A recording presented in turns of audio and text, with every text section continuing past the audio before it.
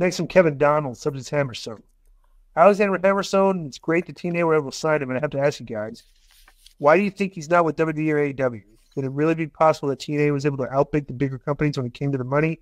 Or sadly, do you think it's possible that neither of them even tried to sign him? I don't know. Wait a minute. This guy said, is it possible that Impact outbid WWE? Yeah. Okay. What's this guy's name?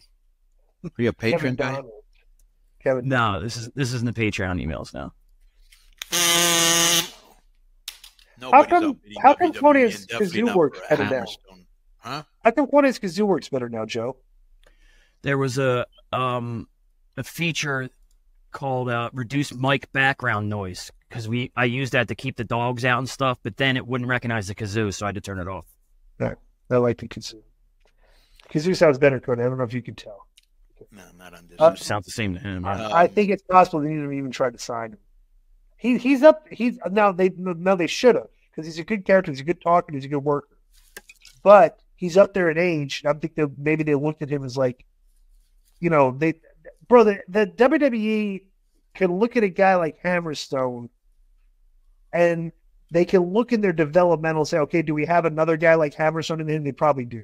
Right. Probably a couple of them. So let's just continue with our investment in these guys. How old is Hammerstone, Joe?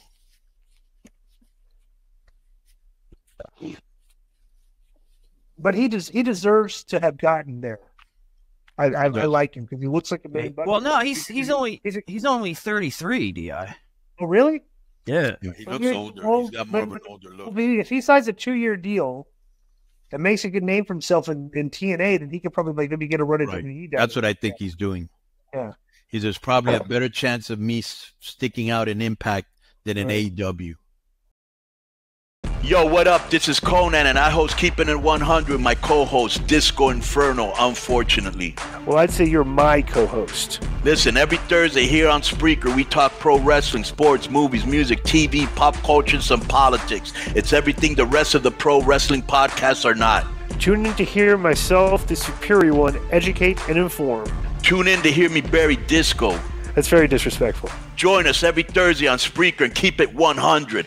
Boom!